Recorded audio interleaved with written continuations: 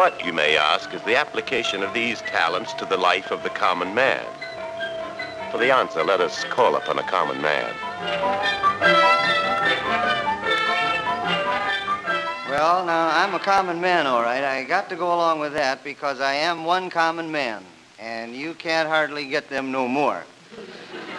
Now then, before I tell you about the electronic brain, I'd like to do the right thing here on this Diamond Jubilee. And as you all know, Thomas Edison invented the electric light bulb about 75 years ago. And I think it was very nice of him because now young lovers all over the world can turn them out at the proper moment. And they know the, see? And on behalf of young lovers everywhere, I would like to do this. Happy birthday, dear light bulb. Happy birthday to you. Now, I'm George Gobel. And I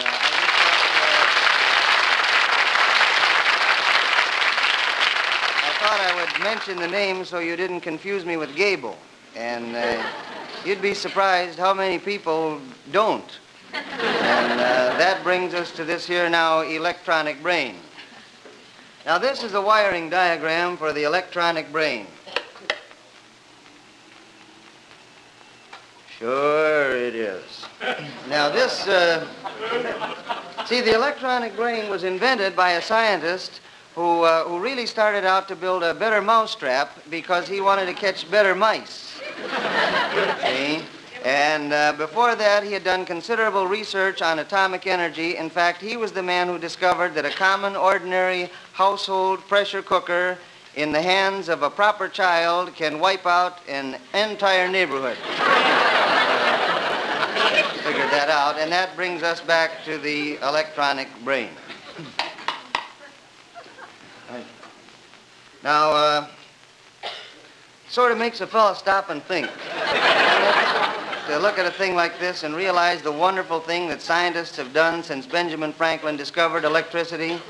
Now just imagine if the string on old Ben's kite had broken. Today we'd all be watching TV by candlelight. Sure we would. That brings us back again to the electronic brain. Now, isn't this interesting, really? You know that it took 700 trained engineers, 2,600,000 man-hours just to draw this diagram. And they worked in complete secrecy. There wasn't a one of them that knew what they were doing.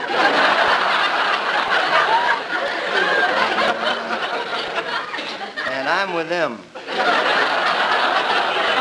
Now, see, the reason that I have been asked to explain this electronic brain is because the education I have in the field of I know so much about the well, see, I'm able to put into technical terms or take technical terms and, well, I work cheap, here, which brings us back to the electronic brain. Now, I don't want anybody to get the idea that I'm going to stand up here and try to baffle you with a lot of technological terminology. Oh, because, see, I'm really just a common man. I'm about as common as you can get and stay sober. I don't have any fancy college degrees or anything like that, which is primarily due to the fact that I didn't finish college. See, in my sophomore year, they threw me out on account of my memory. It was bad. I couldn't remember all the words to the Whiffin' Poof song. And there's no way you're going to get through. And I'd try real hard. You know, I'd be singing along real good, and I'd get all the way up to Whiffin' and poof. My mind would just go blank. And it wasn't that I was a bad student, now, you understand, because it was more that I was well, you might say an indifferent student. That's what I called me, an indifferent student. The professors called me stupid. Hey, stupid, they used to say. What makes you think you're indifferent? And the thing was they kept teaching me things that I didn't know anything about. And, that's not right. You know that. Well, you know that. Everybody knows that. Prominently. Now, some people claim that this teaching you something you don't know about is the whole idea of college, but not to me, because to me, college was just a warm place to hang out between high school and a hasty marriage. So there you are. And here I am, and here's the brain. Now, what will they think of next, do you suppose? Whatever it is, I hope they don't ask me to talk about it. I have to say, you know, this machine is the only one of its kind in the world. I mean, it's the only one that they built, and it covers an area of 36,000 square feet, cost $96 million to build, slightly higher west of the Rockies. And so far, it hasn't done a lick of practical work. And I'll tell you why, because so far they haven't figured out what union it'll have to join. And you can't turn a crank until you get that figured out. Now, this part I find interesting. You find this part interesting? I find this very interesting. I can't find it right now, but I have it. That's right there.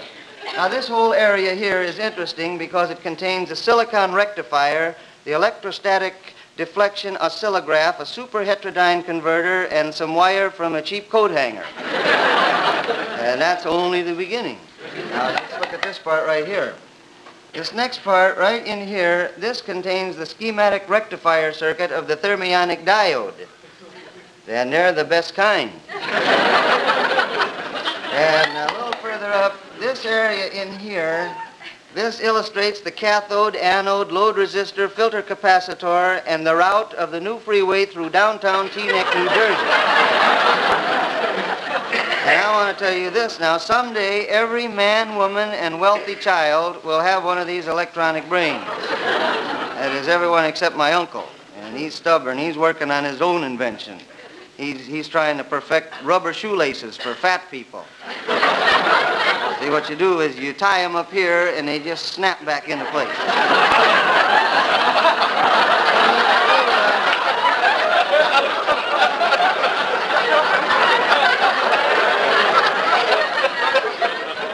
I didn't come up here to be made sport of.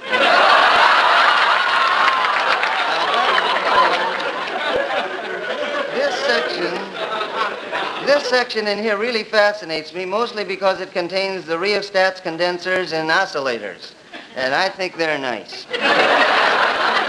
Of course, there's one important thing, that not any of this, not one single bit of this whole complex mechanism will do anything if some clown forgets to plug it in. But that's like anything else. I mean, like we've got an electric blanket at home, and if it works great if... See, what you do is you plug it into the wall, and in 5 minutes, the wall is just as warm as toast. Now, we've got this little home out in the San Fernando Valley. It's out in the smog-free area. And the man who sold us the place said it was in the smog-free area, and he's right, because it is in the smog-free area. I'll say that. You know, every day, just as regular as clockwork, the smog rolls in, but we don't pay a penny for it.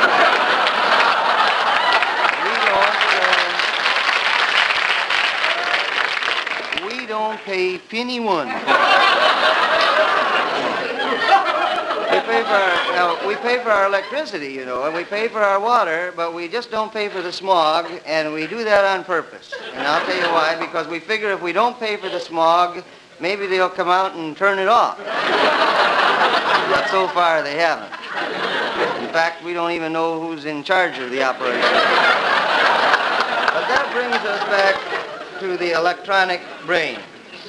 Now, I bet when I started out here, a lot of you people thought I wasn't going to be very bright. And, you know, a lot of people couldn't even begin to explain this machine to you. Now, see if...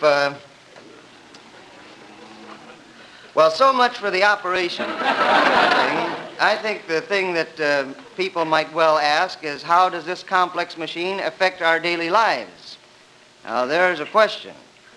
And let's see, it can do anything, like, for instance, like the other fellow said, what does it do for the Bureau of Internal Revenue?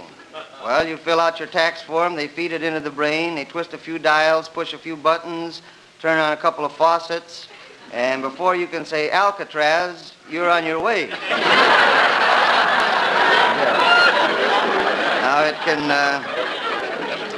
can sew stitches, dig ditches, fix breeches, tie hitches, and count riches. It can comb hairs, shoot bears, cut squares, make chairs, and take dares. And it can count things, crown kings, polish rings, catch slings, and locate pings. And it also can polish shoes, make booze, cook meals, grease wheels, launch boats, puff oats, teach fencing, go dancing,